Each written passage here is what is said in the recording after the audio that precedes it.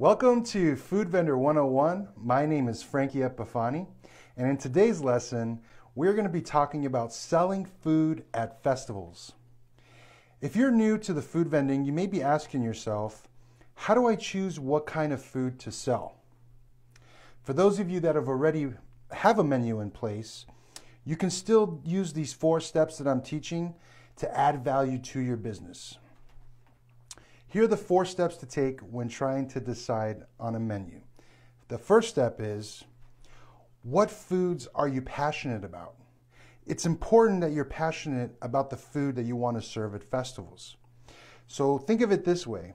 If there's a product or a food item that you already make at home, let's say it's mac and cheese, or maybe it's pizza or burgers or whatever it is, anything that your family, friends, strangers like, that you enjoy cooking, that you're passionate about, choose something like that and see if that's something that would actually work in a festival.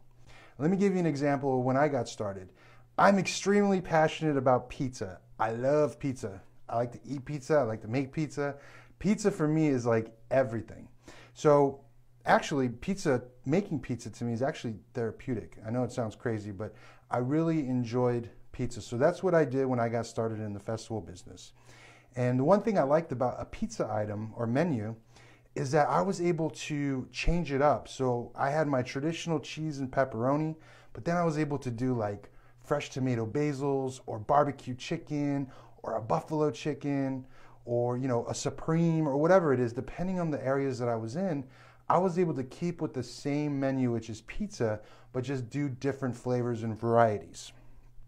So the first question that we talked about, or the first step, is which food items or which food items are you passionate about? So step 2 is, can you push your product out quickly? Now, I've seen this done so many times where vendors make the mistake of not having enough speed behind their product. You have a small window of opportunity to make money, so you need to seize the moment. So you need to be able to look at your operation, your menu, and say, okay, do I have like an assembly line? Like, am I able to put this out quick? Am I able to cook it, plate it, tray it, and then serve it out the front window? It's important that you're organized when doing this, because speed is your friend, and you need to be able to do that and put out the product quickly and with quality. And the other thing too is, like, if you're super busy at a festival, people are having to wait in line because you're writing down on a guest check and treating it like a restaurant. It's not a restaurant. Like, we're in a food business where we have to be quick, and they expect quality.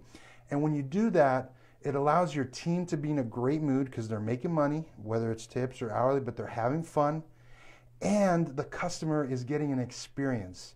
And people remember that stuff. So keep that in mind when you're doing, your product, and making sure that you have the speed behind it. So just to go over it, step 2, can you push your product out quickly? Ask yourself that question. Now, step 3 is going to be, can the customers see what you are cooking? Man, this is an important one. So there's a saying that we use in the business. Flash is cash. People get hungry by smelling, and then they eat with their eyes. They're seeing it, they get hungry that way. So it's important that you have these 2 elements when going into it. So you want to look at the smell and the seeing. So I'll give you an example of my favorite menu item when it comes to doing or using those 2 elements is hamburgers. So when I set up a booth and I do hamburgers, I like to use a charcoal grill. And what I do is I put that charcoal grill in the front. Now what this does is this not only allows people to smell it, because you can smell it from anywhere in the booth, but it allows people to see the smoke. And as they're walking by, they're smelling. And as they're walking up, they're seeing these big half-pound juicy burgers, and like the flames coming through it, and the smoke and the smell, and it's like a done deal. Like they're gonna buy a burger because they're seeing it, they're smelling it, you're selling them just like that. Now, there might be some events where you actually can't have the option of having like your grills up front or whatever it is that you're cooking on, and you have to have them in the back. So one of the things that I suggest is using what's called a display table. So taking all of your products, whatever menu you have, putting it on a plate or a boat or however you're going to serve it, and then displaying it in the front of your booth. So when people walk by, not only are they looking at your menu on top, but they're actually able to see the finished product. And that will actually increase your sales and help your business tremendously. Okay, so that is step 3. Once again, can customers see what you are cooking? Now, step 4 is how much prep time is needed for your menu. Now, advanced prep is okay, but just make sure that you guys plan for it. So take a barbecue vendor, for instance. Their prep time is crazy. They have a lot of prep time, okay? They have to take their meat, they have to rub it down, they got to get the smoker fired up to a certain temperature or however that works, put the meat inside, smoke it for like 10 hours, and then they got to take the meat out, they got to chop it up, and then from there they can plate it or put it on a bun or however it works. Another example, taco vendor. If you're doing tacos, you want to make sure your asada is marinated and you want to make sure your chicken's marinated. Then you need to cook it. Then you need to chop it up finely. Then you got to do your white onions with your fresh cilantro. All your salsas are fresh. So that stuff takes time, and you want to make sure that you give yourself enough leeway to be able to prep for this stuff, because once again, when you get busy, you want to pump it out fast. You want to make the money. You're there to make money. So just make sure you're prepared when it comes to that.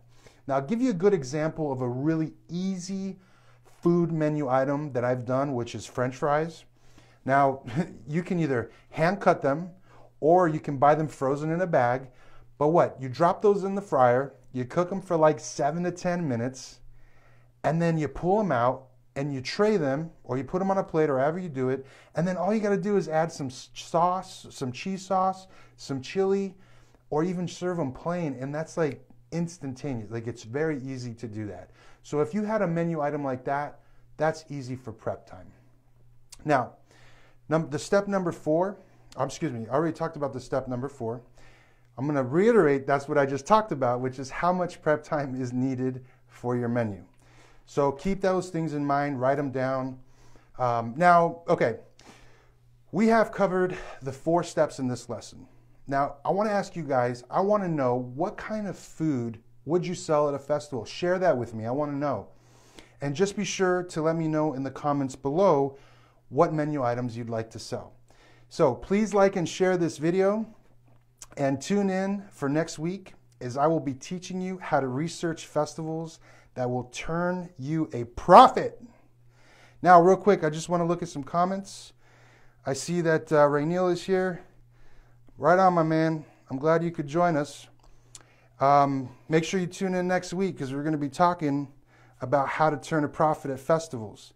And make sure, guys, to follow us on Facebook at Food Vendor 101, and we will see you next week.